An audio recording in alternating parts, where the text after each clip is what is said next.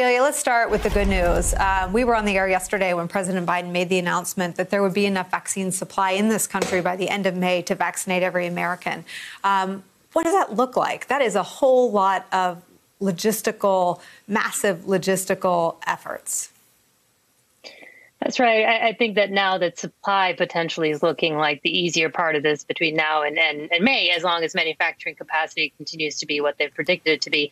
The big effort now will be that distribution, and it's going to be that equity. And it really literally means getting out to all the communities that are affected. And it means, keeping track now of these 3 different vaccines. But I think it's doable. It's doable with enough resources behind it and enough sort of heart to try to bring all the communities that have felt left outside of this. The thing that does worry me is what Dr. Walensky talked about today, which is this variance in states' adoptions of the CDC recommendations of what we do between now and then.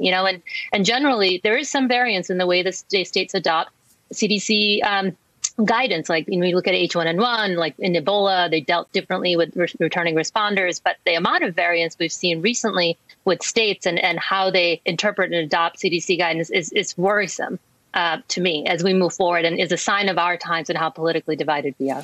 This might be a dumb question, but I live in New York where all the anti-smoking messages are brutal and blunt and graphic. And I wonder if the public messaging should be more brutal, blunt and graphic. Don't be the last person to die of COVID.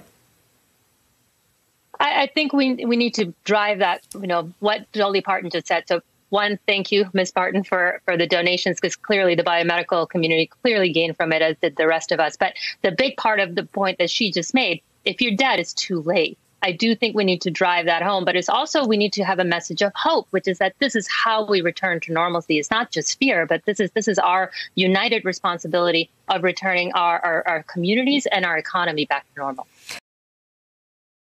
Hey, thanks for watching our YouTube channel. You should know that you can follow today's top stories and breaking news and catch up on your favorite MSNBC shows all in one place.